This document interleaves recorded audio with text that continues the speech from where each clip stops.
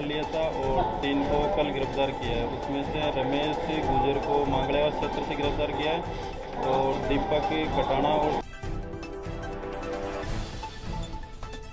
DPS Tabiji Ajmer, जहां academic के साथ है dance, music, judo, karate, archery, shooting, horse riding, indoor thermal swimming pool. DPS senior secondary school near Tabiji farm road Ajmer. Admission open for class nursery to 12th, science, commerce and humanities.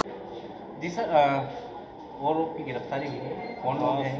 17 तारीख को जो थाने पे मुकदमा दर्ज हुआ था फायरिंग, तोड़फोड़, जानलेवा हमला, उसमें 5 मुख्य आरोपी थे। उनमें से 2 को पहले गिरफ्तार कर लिया था और 3 को कल गिरफ्तार किया है। उसमें से रमेश गुजर को मांगड़ेवा क्षेत्र से गिरफ्तार किया है और दीपक कटाना और सुनील हाकला को किशनगढ़ क्षेत्र से गिरफ्तार किया है।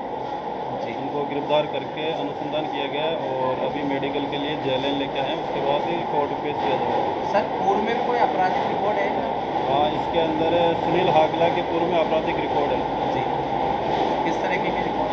जी, मारपीट और अन्य धाराओं में दर्ज है।